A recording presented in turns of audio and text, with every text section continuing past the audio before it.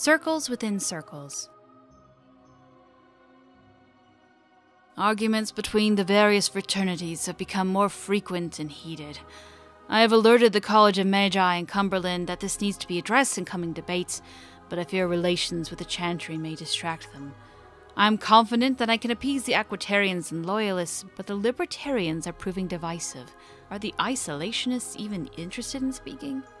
The threat of blight has actually served some good in unifying us under a common cause, but it does not bode well that any given table in the Great Hall is likely to be ideologically weighted against its neighbor.